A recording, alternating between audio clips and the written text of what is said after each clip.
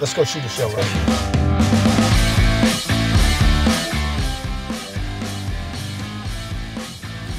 But the knowledge that I've gained over the years, you can't get that in school. Yeah.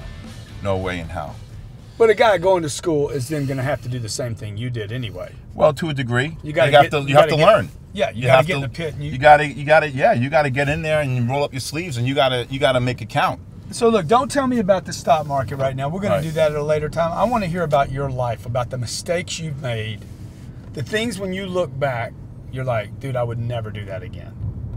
I know I made a bunch of them, and I know every entrepreneur's ever sat in that chair, you know, confesses to the stuff that like... Well, the one thing I can say to this day is that I have no regrets, but the one thing I really wanted to do my whole life was become a heart surgeon.